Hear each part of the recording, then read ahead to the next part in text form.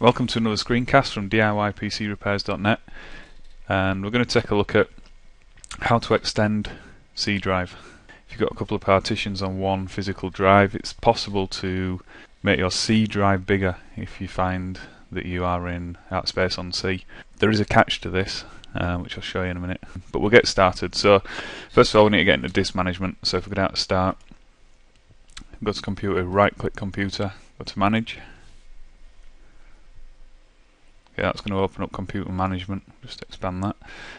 Down here you'll see disk management, so we double click that. Okay, you'll see here that we've got one physical drive and we've got two partitions on. We've got a C drive which has got our Windows install on. It's an active partition, and we've also got a B partition over here. Now if you've got anything on B and you want to extend C, you've really basically from within Windows the only option is to delete this volume and everything on it. So if you have to do this, back your data up before you start deleting partitions. So with all your data backed up, if we right click on the volume that we want to delete, again make sure we're deleting the right partition, and we go down to delete volume. Hit delete volume, it's going to warn us that it's going to erase all the data. Take notice of this, make sure you've backed your data up, and then click yes. So now you'll see that that's now changed to an unallocated drive. So now we've got an unallocated drive there next to our C drive.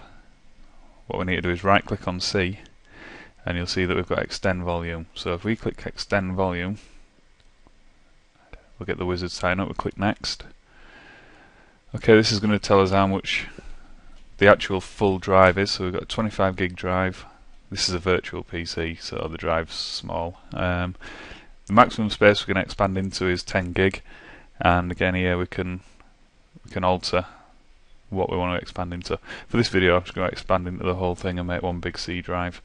We've got a video over at DIYPCrepairs.net to actually show you how to reduce the size of C if you've just got one big C drive and you want to have a couple of partitions. So if you shoot over there and just do a search for repartitioning, you'll find that video. So we're going to click next and we're going to click finish, and there we go.